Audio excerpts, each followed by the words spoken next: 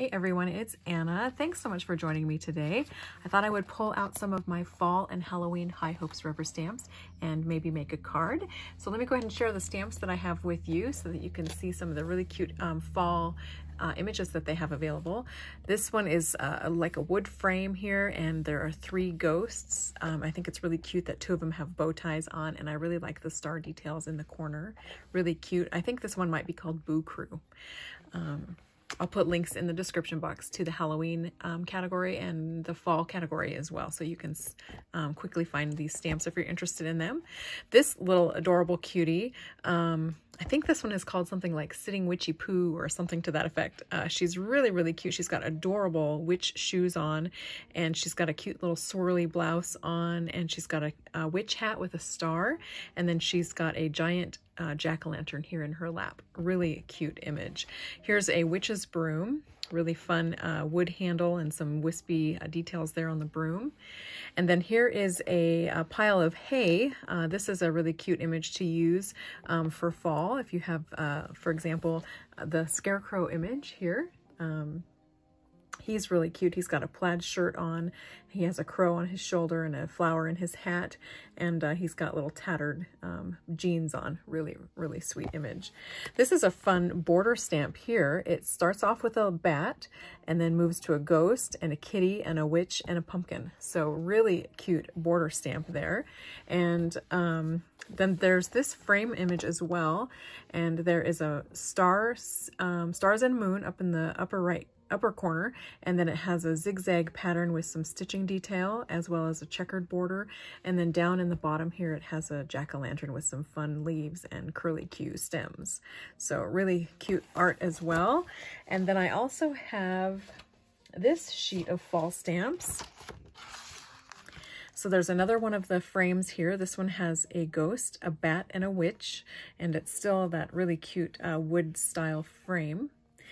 There is a row of pumpkins and leaves and sunflowers. This is a really nice border stamp. And then there's also a row of candy corn, which is really cute. This is the word boo, and the letters have different textures to them. So this one is plaid, this one has little swirlies, and then this one has little triangles as texture. And then it has a bat that's kind of flying amongst the letters there. And then this is a fun pumpkin, a jack-o'-lantern pumpkin. He's wearing a witch's hat. There's a star on the hat, and a moon on the hat, and a little star dangling from the tip there. And then this one says Pumpkin Patch, and it is a crow sitting on the garden sign. There's some pumpkins here at the base of the sign, and then a pot of like mums flowers there. Cute. This little cutie, she is sitting on a bale of hay, and there's some pumpkins here at her feet, and then she's holding a wooden spoon, and I think she may have a crock in her lap, like a witch's brew. So really fun little image there as well. And she has a cute hat on that has the moon on the hat and then the star dangling from the tip of the hat. And then down here, this is a cute little bear with angel wings, and he's popping out of a jack-o'-lantern. So he's got the top of the jack-o'-lantern on his head, and then his legs and belly are in the pumpkin itself. And then this final image here is a really nice detailed border stamp. So it starts over here with a crow on top of a pumpkin. There's some apples here in a picker's basket. Lots of apples there. There's more pumpkins. There's a hay bale and a cat sitting in front of the hay bale. There is like a picnic basket full of apples, some apples on the ground, as well as another pumpkin, and then finally a sign over here as well that you could add any sentiment that you wanted to, like happy fall or pumpkins and apples 5 cents, or something to that effect.